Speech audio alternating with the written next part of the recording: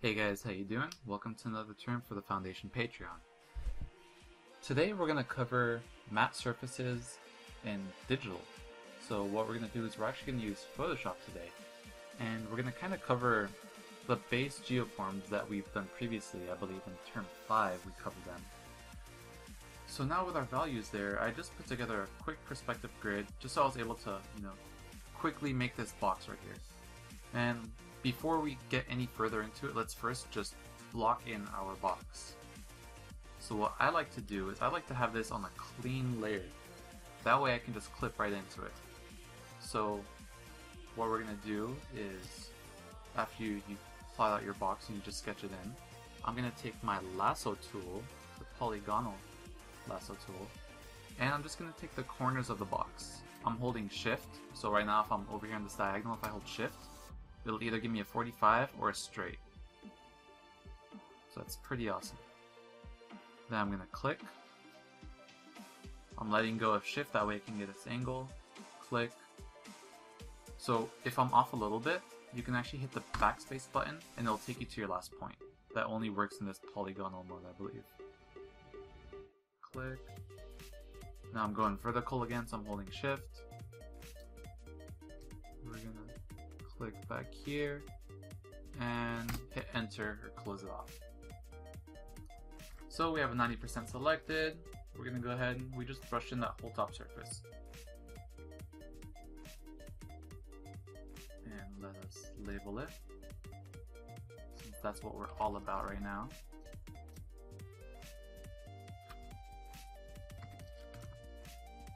Value 1. Make this font a little bit bigger.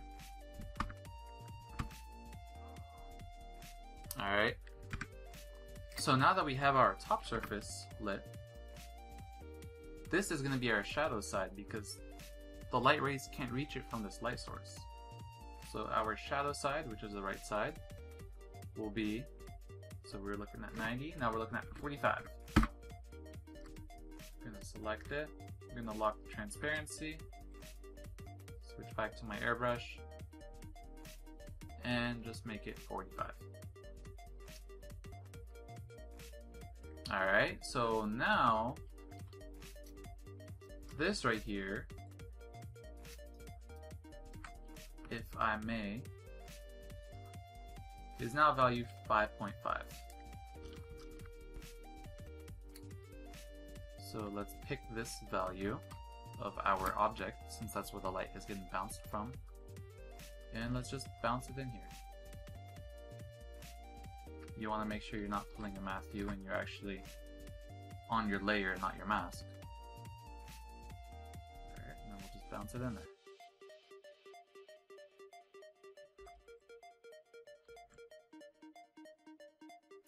And then over here, in this area, it's not getting hit that much because we have our shadow here. That's actually stopping the bounce. Like, if light is hitting here, there's no bounce going on there. It's taken further to reach it. So if you kind of mirror that shape, your cast shadow shape in there, will give you a really good effect. So bounce back in.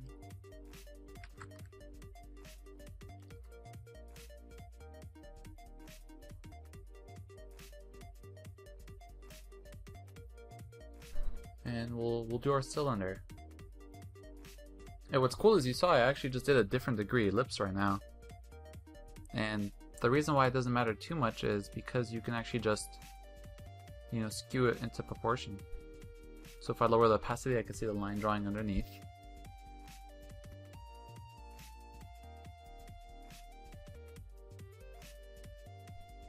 There's always that fun clipping going on when you hold a shift.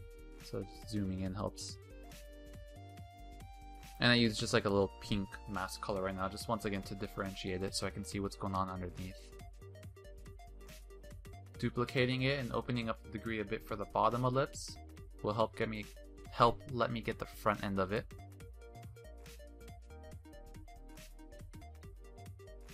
And then we'll just connect our 2 points on the sides and that'll fulfill this full ellipse. These are all the same value objects, So I'm going to make my core shadow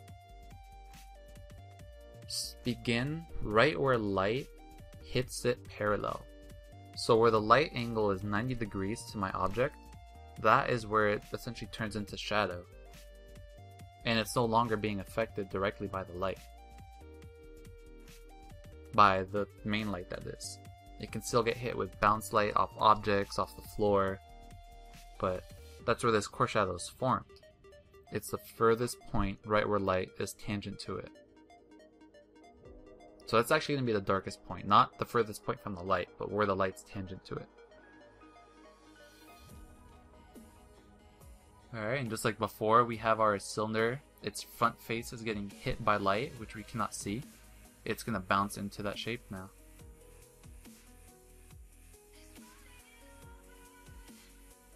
Just kind of brush it in there.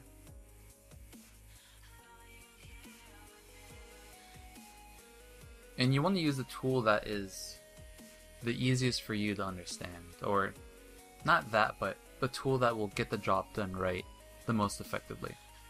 So I'm not using a hard brush, I'm not using a textured chalk brush, I'm simply using selections with an airbrush. And that gives me the outcome that I'm looking for. Otherwise, if I try using a hard brush, it might come out really muddy. You know, even with opacity on, it's not going to get me this nice blend I'm looking for. So that's what we initially had. That was our sketch.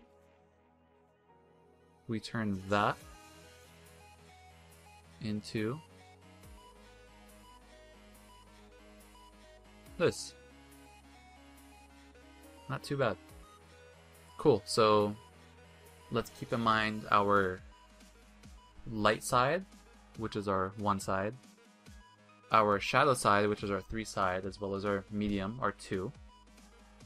Let's keep in mind our core shadows, cast shadows, as well as bounce light. Those alone will allow you to render any geometric object in a map view. Alright, thanks for watching.